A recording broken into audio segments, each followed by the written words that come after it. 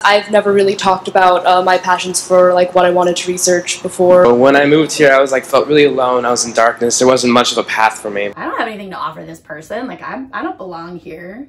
A lot of times I had people questioning my ability, or people just assuming that I didn't understand either the language or the material. And I didn't really have a reflection of who I was, and so I doubted myself. I always doubt myself. I had people telling me, see, like, there's no way you would succeed. I mean, do you think you're really going to succeed in science? I have this end goal that I want to get to, but I'm not sure how to get there. I come from nothing. I am completely alone. Until now, I'm surrounded by people that offer encouragement and support and believe in me in a way that I've never experienced.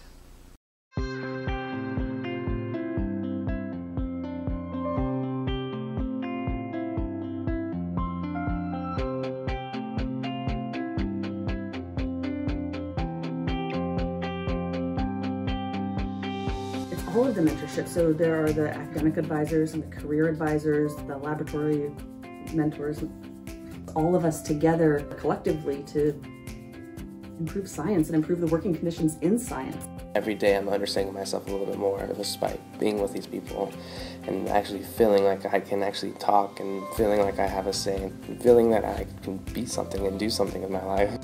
Not just about, being welcomed, right? Like, that was awesome, being welcomed into a place, because she's a very warm human being, but being told that, I was valued, and then having that modeled every single day, and being able to be trusted with important tasks, and then it's okay if something is wrong, let me show you how to do it appropriately. And he didn't want it just to be a research experience, but he wanted it to be like a personal growth experience too.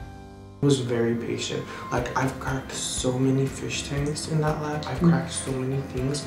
One thing that I loved about my mentor relationship with my PI, Dr. Blakesley, is the fact that immediately when I entered her lab, she asked, what is it that you'd like to learn? With my career mentor, we got to present to Congress in DC, which I loved because it was for art and science education.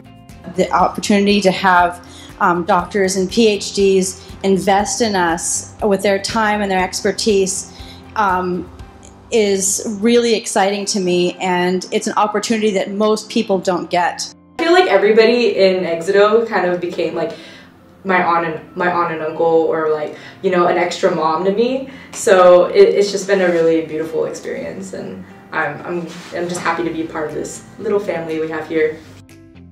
As a student, as a person coming into a new field, it is not only incredibly important to learn the skills, right? You can't do the job without the skills, but those personal connections and that feeling of belonging is so incredibly important. I don't know if I could keep going and doing this. And with the mentorship, I have no doubt that I can.